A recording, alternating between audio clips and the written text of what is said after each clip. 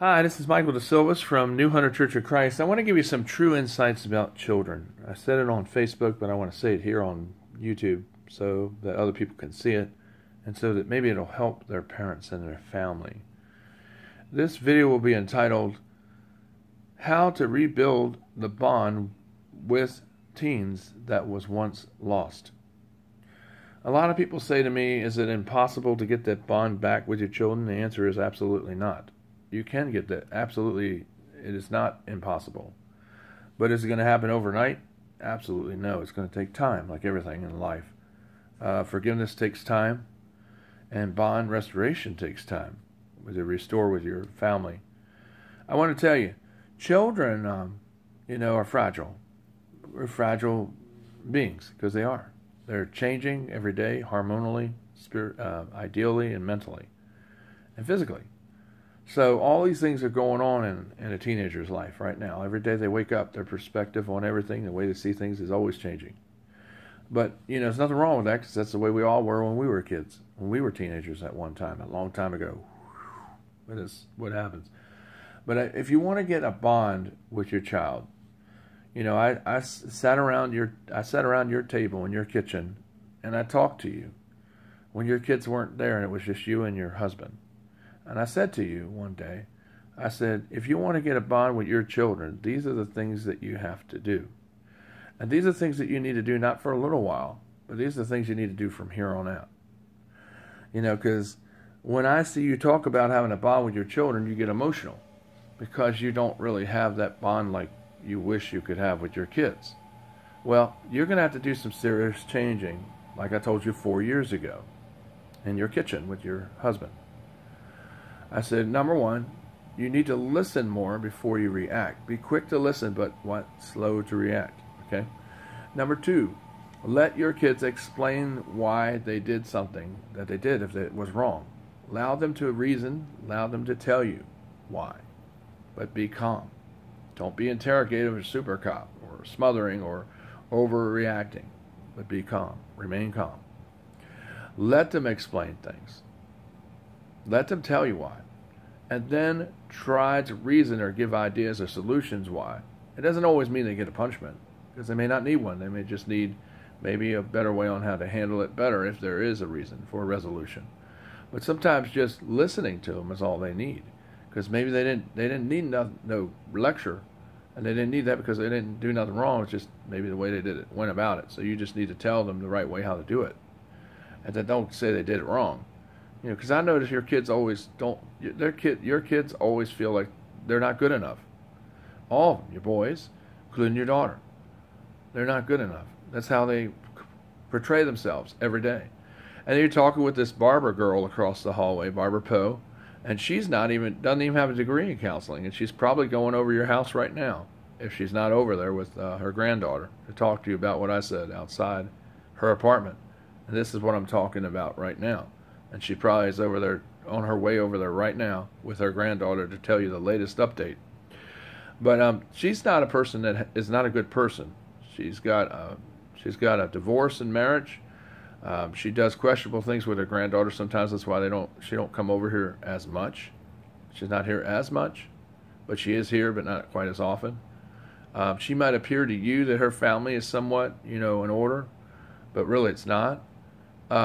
Like I said, even when you get this bond back with Beth Ann and John, Jeremy, and Stephen, it's not going to be the same because they feel like, they're not going to be able to totally trust you. It's going to take some time. But after a while, they will trust you. But even then, even when they do, they still won't tell you everything. They'll tell you a lot more things, but not everything, because no teenager under the sun tells their parents absolutely everything, because nobody does. And that's just the truth about it. It's not lying. It's just how teenagers are. It's how we all were. So there'll be a lot of secrets that they'll take with them to the grave, and and that's not because they're bad things they're doing. It's just not things they always tell their parents. And if you want that bond to be restored, you have to change your attitude towards them. Like I was telling you, listen more, be slow to react.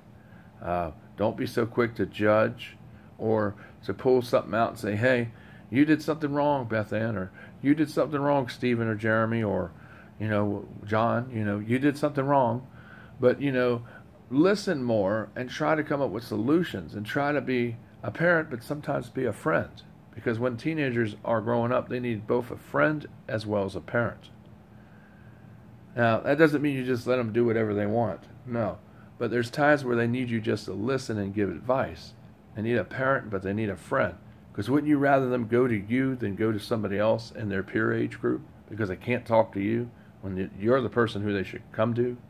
Because they want your love, your attention, and your acceptance.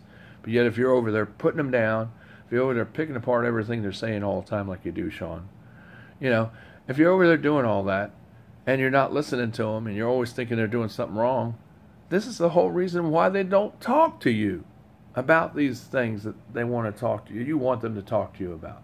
And they're not going to do it over time. They're not going to do it overnight. It's going to take time. They are going to do it over time. But the number one, you need to surround yourself with people, Sean. You need to change your behavior, change the way you're acting.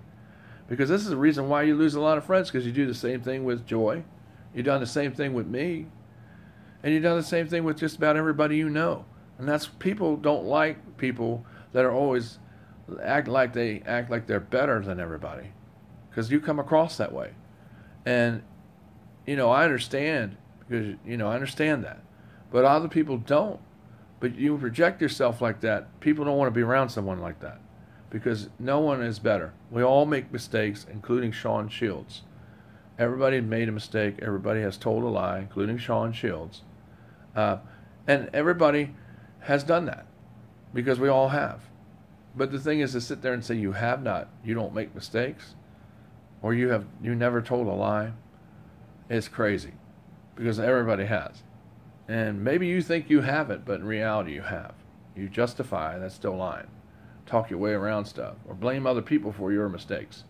That's still lying, because that wasn't the truth.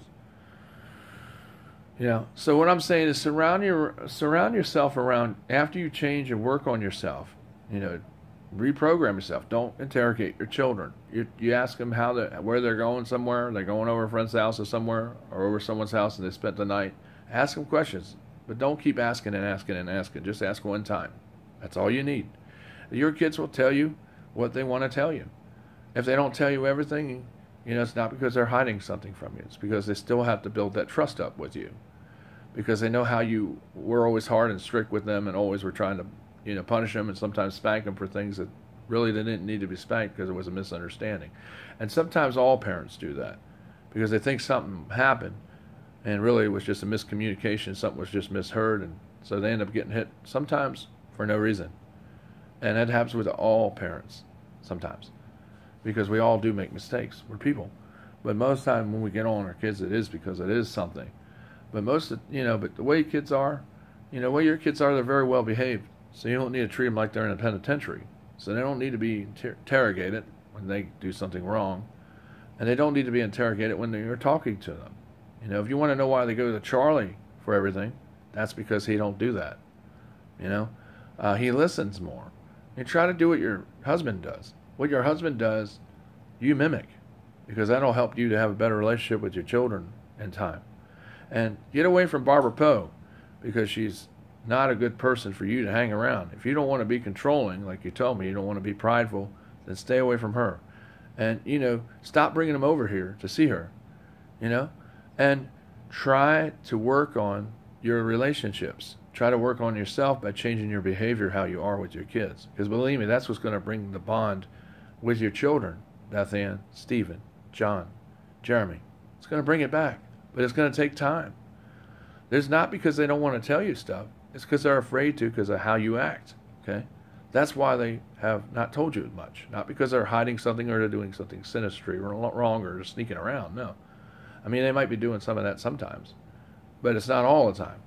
I mean, you got very well behaved children. I mean, if it were me and I was a parent of your children, would be absolutely proud of them, because they are very well behaved. And they're very, when I say something to them, I don't have to ask them again and again and again, like you do. I just ask them one time. They're not scared of me, and they just tell me. And that's like Charlie. He don't ask him again and again. I've heard him ask him stuff, and he's not interrogating them. He just asks him one time, and they tell him. It's not like they're pulling, breaking nails and pulling toes. No, they just tell him about, freely. See? And that's, what you need to do, Sean. Emulate that. Be calm. Because every time they're around you, they don't feel like they're good enough. That's why Jeremy has made the statements, and Beth Ann, and all of them have that feeling. They don't feel good enough. Like everything they do is in question or judgment. And why? It's because of the way you've treated them. Because they feel insecure. That's why they feel that way, that everything is just not good enough. When yet everything they do is just fine. It's the way you change the attitude, And a controlling person would always be criticizing everything that their children do. Or they would find fault in everything. And I think that's what's going on in your household. And that's wrong. Because, they may not do things the same way you do it. But by golly, they're children. And they're not perfect at that. Because nobody is. So stop being so hard on them. And listen to them. I mean, I love you. That's why I told you this stuff 4 years ago. But you didn't listen to me. It just went in one ear and out the other. Just like most stuff I said to you. But I love you very much. And I love your kids very much. And I hope we can get back together. I hope this helps your family. Because I really want to help. And I love you. Take care. This is Michael DeSilva's Uncle Mike. Bye. Oh, one more thing. And when I was talking about, you need to surround yourself with people that are in God. Not Barbara. She don't even go to church. And that your children shouldn't be over here with somebody that is not in the church. So it's very important to think about that. Because when they're not in the church, you really shouldn't surround your people, your children, or you shouldn't be associating with people that are unchurched, especially when they have no desire to go to church. And, if she's come over your house for Bible study and things, she's not there to become a Christian. She's there just to find out more information about you. So if something big and major happens, you can turn it around and use it on you against you. Because that's the kind of person Barbara Poe is. So what I'm saying is surround your people around positive people. People that are of light of God, who know what they're talking about. People that have degrees like me in counseling. People that know the real language and know the right stuff to say and to give you the right information like I have given you over the years. Surround yourself around people who are like this because it will definitely help you with your family and your children, your teenagers, and their development and into early adulthood. That's what you want. Someone that lays the foundations down, who has a track record, who tells you good things. Because for the record, I never said your children lie all the time. You said that.